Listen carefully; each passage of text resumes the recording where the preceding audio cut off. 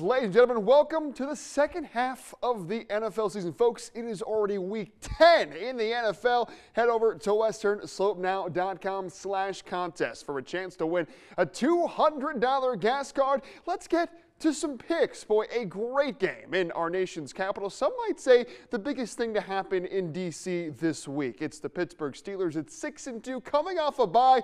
It's the Commanders on a 3-game win streak. The great physical defense of the Steelers against the high-flying offense of the Washington Commanders. It's going to be a great game at FedEx Field where there'll be plenty of terrible towels in the stands, but I'm going to ride with the Commanders here. Like Jane Daniels in that offense to continue to hum and get it done over Russell Wilson and the Steelers. Down in Tampa, boy, the Bucs took the undefeated Chiefs to overtime on Monday, and they've looked pretty good, even without Mike Evans and Chris Godwin in the lineup. The 49ers, they get plenty of rest for this one, coming off a bye, and they might even have Christian McCaffrey finally back on Sunday. He makes a big difference in that offense, so I'll take the Niners to win it. But I think Tampa at home with Baker Mayfield, the way he's been playing, they can cover the 6 points.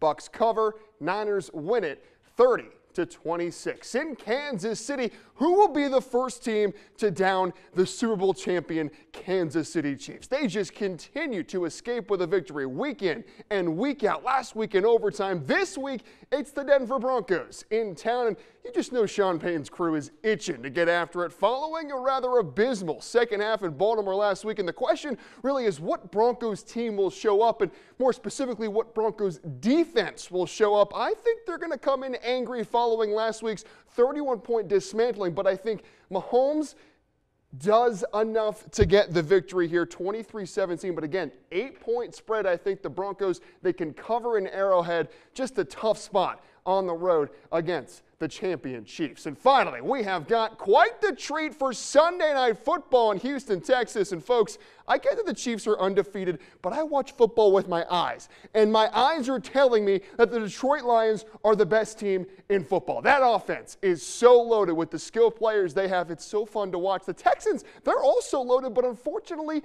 they're hurt. Nico Collins still hurt. Stephon Diggs out for the year. So Houston will likely have to rely on Joe Mixon and the running game to compete in this one. I think it's a big game for Mixon, but an even bigger game for Jahmyr Gibbs and David Montgomery for Detroit. The Lions, they stay hot, stay rolling in the Lone Star State, 31-26. So folks, there you have it. Another great weekend of football is on the way, and you can be the big winner just by making your picks at westernslopenow.com/contest. But that's all my time for sports. I'm Big Will Levinson.